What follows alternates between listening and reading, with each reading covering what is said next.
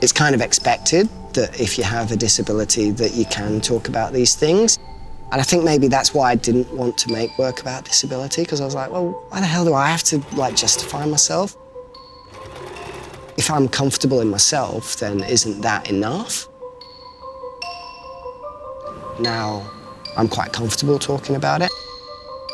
Bringing these weird little cats into a space like this, I see it as a bit of a subversive act.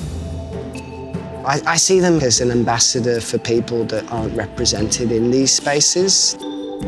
Even though they're not necessarily designed with everybody in mind, there's nothing to stop you occupying those spaces in however you feel fit to do.